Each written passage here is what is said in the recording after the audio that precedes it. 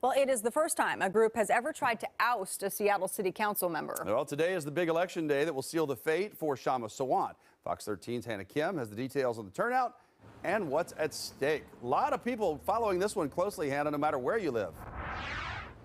Yes, they are, David and Jamie. We have seen so many people coming by this drop box here in Capitol Hill. What's at stake is whether or not Kshama Sawant will be able to keep her seat or not. We may not know that final answer until later this week. But one thing is holding true. It is the bigger than expected turnout. Right now in District 3, more people are voting in this special election than they did in the November election.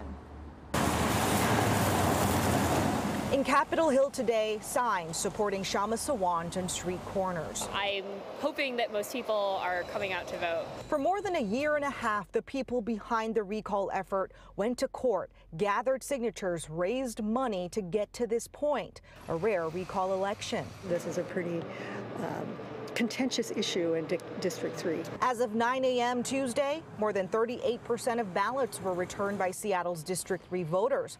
Considering November's election saw 30% return around the same time for District 3, it's clear people are passionate one way or another. In the November election, we had several key races, including the mayor's race. All of those together were less galvanizing than Sawant alone. That's really striking in terms of just getting people motivated to vote and to vote early. UW political scientist Professor Mark Allen Smith says historically, recalls are not just hard to get on a ballot, but usually harder to win. If she prevails, it almost empowers her because she has very clear convictions about what's right and wrong to do in politics. And she's willing to approach some lines, arguably go over some lines. The people behind the recall are basing the move on 3 charges against Sawant. They say Sawant led a protest to Mayor Durkin's home, an address that was supposed to be protected. There is also the time she unlocked City Hall to hundreds of protesters in 2020, violating COVID restrictions. Lastly, Sawant paid fines for misusing city funds for her Tax Amazon initiative.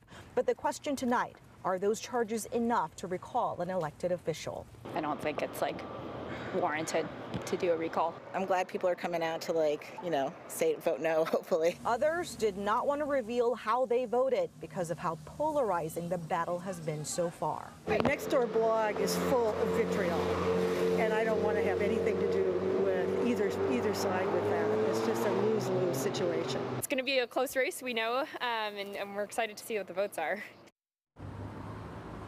Around 77,000 registered voters here in District 3 will have until 8 p.m. tonight to drop off their votes in a ballot box like this one behind me, or you can mail it as long as it's postmarked by today. The first batch of results will be released around 8:15 tonight. In Capitol Hill, Hannah Kim, Fox 13 News.